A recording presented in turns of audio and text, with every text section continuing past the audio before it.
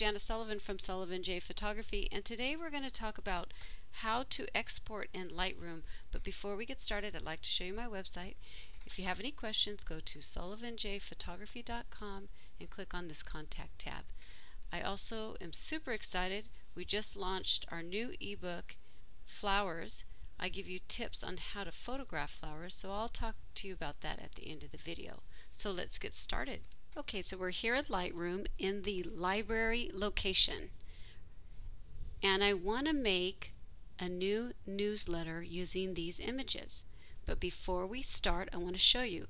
See these that have this actual exclamation point, these bottom images?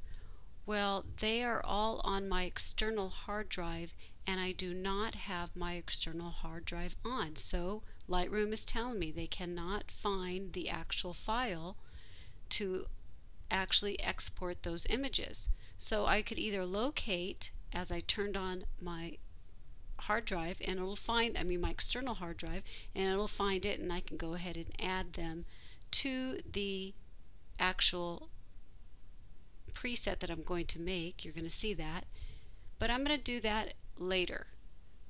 But I wanted to show you this because you need to understand that you will not be able to export if you actually do not have if you're using an external drive or something else, you need to have it plugged in and ready to go.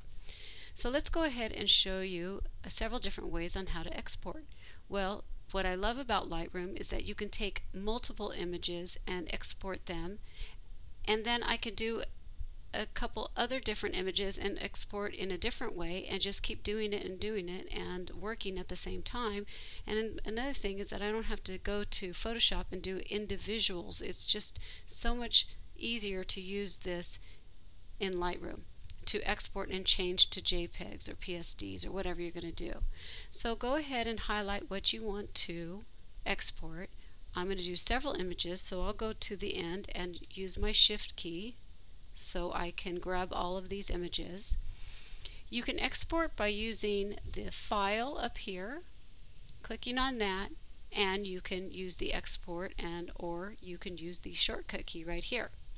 Or like I said before, if I want to go back and use those other images and export them, once I do this, what I'm going to show you now, I can go back, turn on that external drive, and then just export with the previous, and it'll take the same settings, and I won't have to do all these steps that I need to worry about. Also, you can export with a preset. I have several presets in here, and I'm going to show you how to make a preset. So if you're doing this continually, it just makes more sense to make the preset. And then you can export as a catalog if you want. Another way is just by right-clicking. Let's get rid of that. By right-clicking, get you to the same area. If you go down here to the bottom, it's the same thing that I just showed you. So right-click is super easy. Now, if you don't have a preset set and you want to go ahead and do that, the easiest way is to go to the export right here at the bottom left.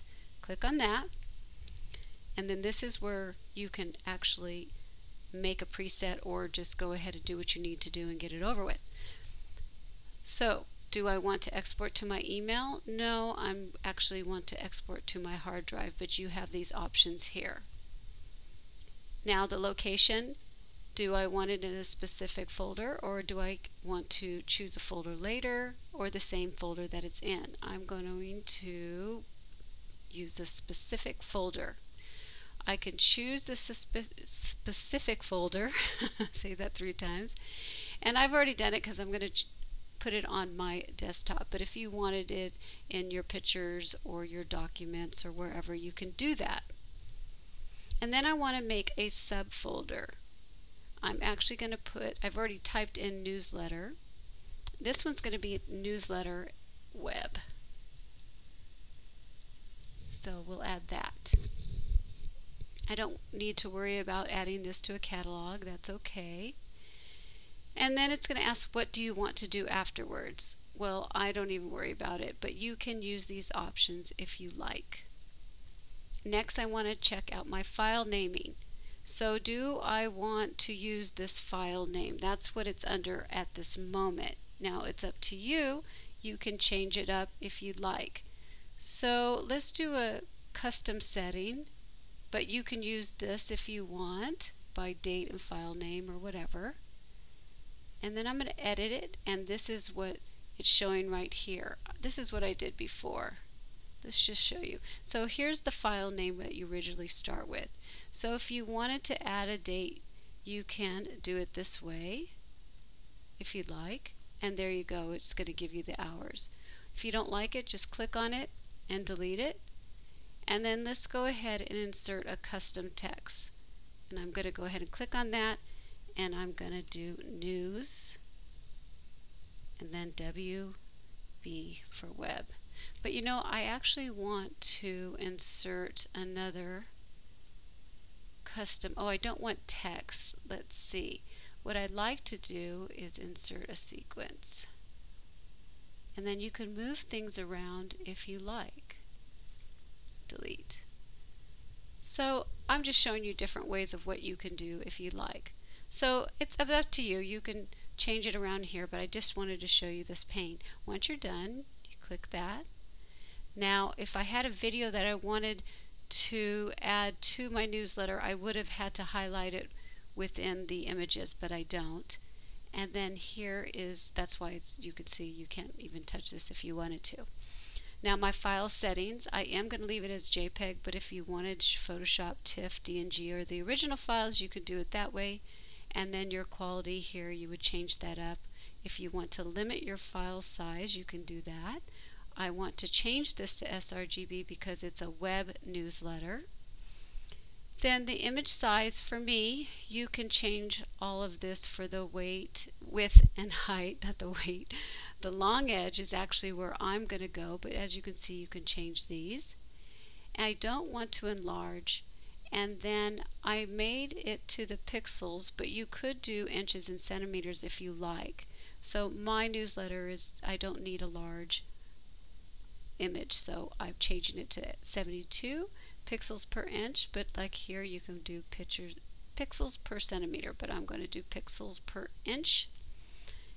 Output sharpening, if you want to change it, you can. You can sharpen it for the screen or matte or glossy paper. I'm leaving it on screen, and I guess I will go ahead and leave it on standard and go and sharpen, but you can do low or high, or not sharpen at all if you've already done it. My metadata, I always write keywords as Lightroom. I have another video that shows you how to use Lightroom and keyword your images super easy, so definitely check that out. But if you want just copyright only or any of this information, you can go ahead and click on that also. I don't need to watermark my images for my newsletter, and the post-processing, I don't need to post-process, but if I wanted to, I could take all these images in Photoshop, and maybe if I wanted to change them up, I could do that, or you can use some other application. So it's pretty cool that you can grab a bunch of images and then throw them all into Photoshop if needed. I'll just show in Finder so then I know that everything is good to go once it's done.